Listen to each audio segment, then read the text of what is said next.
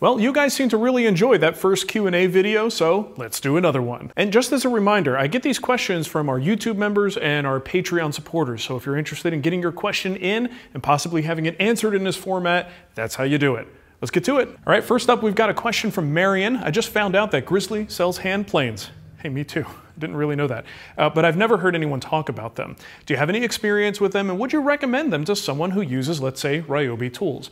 I'm not exactly sure what the Ryobi thing has to do with this, since they pretty much do power tools, but maybe it's a budgetary comment that you're in a lower budget, this is why you're looking at Grizzly. So let's take a look at the Grizzly planes. Now the one I'm going to pick on here is the Jack plane. It's one of my favorite planes.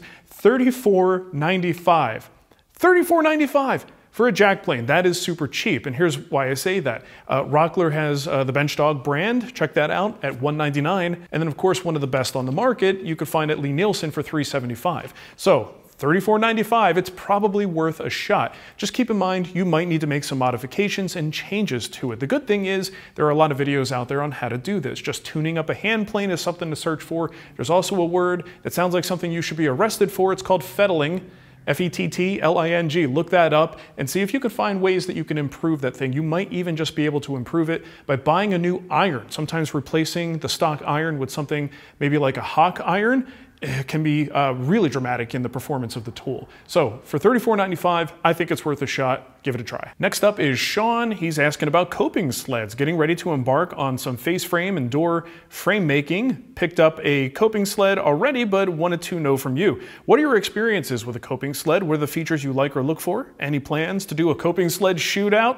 No, probably not. For your reference, I picked up the Woodpecker's Iron Grip Coping Sled due to the aluminum bottom plate, clamp feature, and build quality. Well, I don't really do a lot of cope and stick joinery these days. I've used it a few times in my career. I do have one, and I'll show it to you. Now, if you're not familiar, this is what a coping sled looks like. This one, I think, is an old Rockler version. The idea is you're essentially taking your workpiece, typically the rail from a rail and style door, and you're putting a pretty substantial profile and a groove on there at the same time, and it's usually a big honking bit. So you need a secure way to do that as you're pushing it through, and this allows you to stop it from shifting around. You could apply clamping pressure, and it puts your hands in a safe position. So that's what he's talking about. Unfortunately, I don't really have any great advice because you can see I don't really use them very often. Now, say what you will about woodpeckers, one thing most of us can agree on is that they typically take an idea and improve on it. So I would have to guess that the coping sled they make is pretty darn good. I don't know that you even need my opinion. As long as it's doing the job for you, you probably made a decent purchase. Next up, we've got Jeff. He says, I made a batch of cutting boards for Christmas this year. After watching your tung oil video, I finished them with 2 coats of pure tung oil, no citrus, and then a top coat of oil beeswax blend. Between the planer and the sanding up to 220, they were butter smooth and looked great at first, but after a couple of weeks have developed some areas of white streaks. Maybe air bubbles, but I'm not sure. Any ideas what might have caused that? Now, he offered pictures, and I emailed him and said, hey, actually, I would like to see it, and also, how'd you apply it? Because sometimes application method does matter. He replied, he said, the first coat was more of a flooding on as it was getting soaked up really fast. Second coat, 24 hours later, I wiped any excess and then did a light coat. The top coat was a few days later done lightly. Now, I've got a lot more to say about this, and in fact, I have a video coming out pretty soon that's talking about my application method for applying natural oils like that, because I think too much can be a bad thing, and so many of these instruction sets tell you, flood the surface, keep adding more. As long as it's drinking it up, go ahead, add more on there, and I don't think that's really a good way to apply the finish. So that first flood, in some cases, it just absorbs really deep and doesn't really give the material a chance to cure. So what can happen is that oil can then seep back out to the surface where it does cure because now it has access to oxygen. And I think the little marks that he's seeing there, that white stuff, is the oil wax just kind of drying on the surface. So what I would do is probably lightly sand that away, maybe get a little bit of citrus solvent if you have it available, wipe it down if you want to. But I think just that light sanding with a high grit, maybe 320 paper,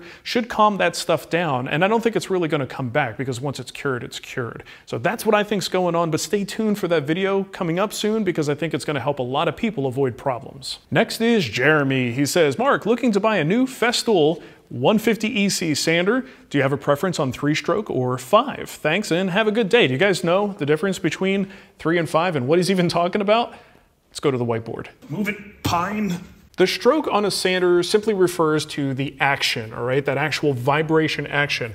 And the scratch pattern is what that action creates on the surface. So let's say we've got something like this. This is, exaggerated, but you get these little curly cues. If you've ever sanded improperly and you look close at the surface, you might see these. And the idea is to make these as close to invisible as possible as you keep going around the surface. And let's look at the 3. 3 is, as far as I understand, 3 millimeters. That refers to the distance of that little scratch pattern there, right? So the distance between it is 3 millimeters, is fairly tight. On a 5 millimeter stroke sander, you're gonna have more gaps between them. It's gonna be bigger. And this actually is a little more noticeable to the eye. The tighter the pattern, the harder it is for us to see. And that's really the goal of these scratches, is to make them so we can't see them. So as they get bigger, they're a little easier to see. They're also going to cut a little faster. The 5 millimeter will be a little more aggressive than the 3. So if I could only get one, I would get the 5. For me, the time saving, the more aggressive sanding is just gonna get sanding done faster. And if you use good quality paper and you take your time with the sanding process, and in some cases I wind up sanding by hand or scraping as the final step anyway, I don't have to worry too much about that scratch pattern. I never even notice it. So if I'm only gonna get one, I'm gonna make it the 5. Next up, we got a question from Brass. I'm gonna kind of shorten this one. He said some nice things. He's got a small shop that's in a garage. The wife has an office right above, and he's referencing my video that it did on Kill the Reverb, and if there's anything he can do to help stop the sound from transferring into his wife's office. Well, like I tried to say in that video, that all the sound treatment that you do inside the space really just makes the sound better in that space. It's not really going to prevent all of those other frequencies from getting through the material that just kind of vibrate through. That said, there are probably some things you can do. This is a good thing to search. You'll probably find tips on Google about this, or YouTube, where, for instance, you could put your tools onto rubber mats.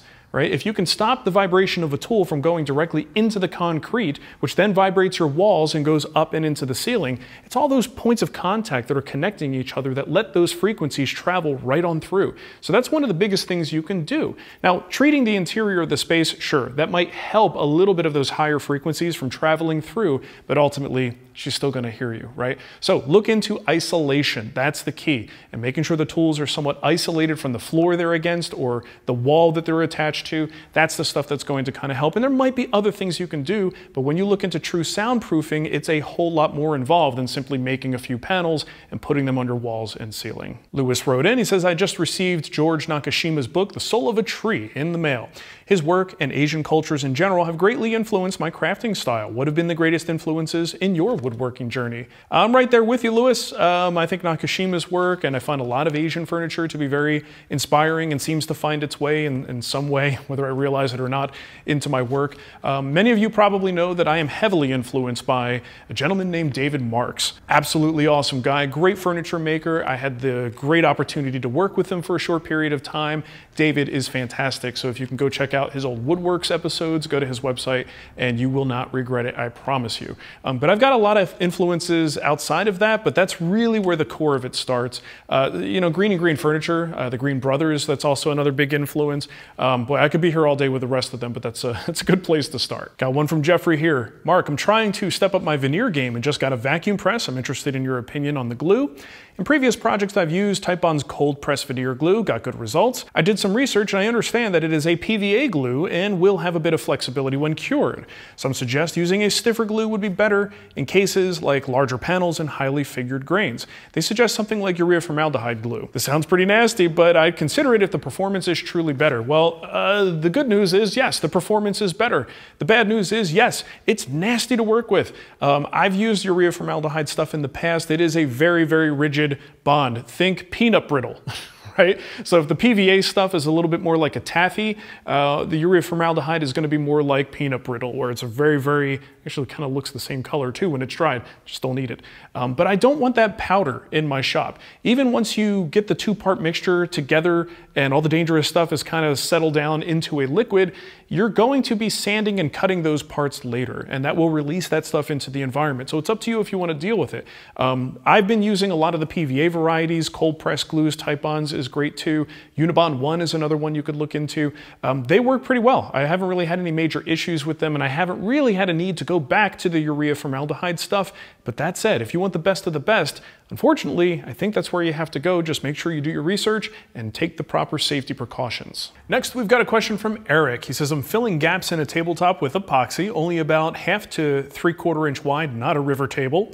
The piece is about 1.5 inches thick. Wondering if I should pour half first, let it set, then pour the second half separately, or just pour the entire thickness at once. I have the fast hardener in an unheated garage, averages about 40 this time of year in Pittsburgh. Oh, what would you do? Well, this one's a little bit, you gotta be careful with that temperature.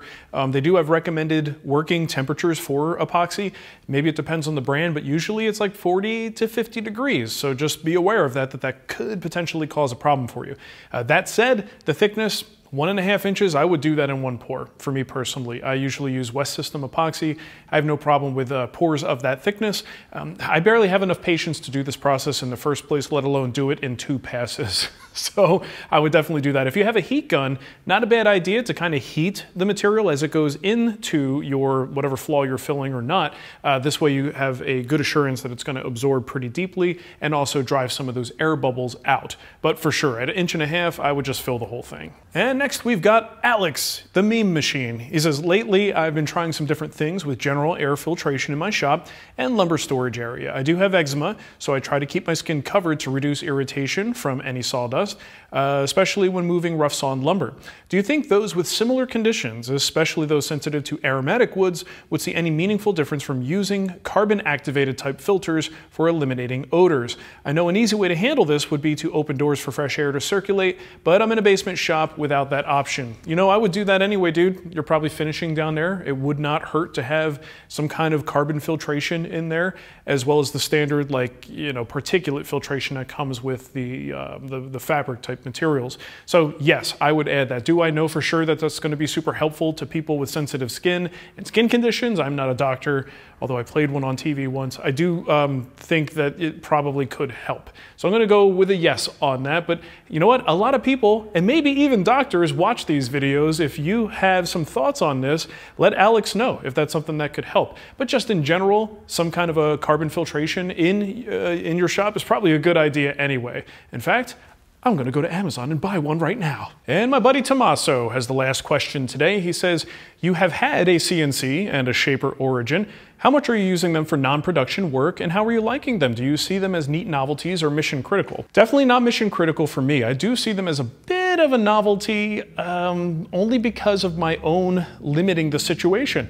I love like classic woodworking, right? That's the stuff that I was brought up on, that I really enjoy doing. CNC is something that I have tons of respect for, and I'm learning as time goes on. I'm learning more about it. The Shaper Origin is an incredible game-changing tool for a lot of people, and having a standard CNC I still think is very valuable. If I had one today, I don't have one right now, but I do plan to get one, I'd be cutting a lot of templates. But the funny thing is, I'll use the CNC to cut a big template that I find difficult to make by hand. I'll cut that template, and then I'll use my router with a flush trim bit, and I'll cut that edge, when all I really needed to do was take that same program and that same cut path and do that on my actual workpiece instead of making the template.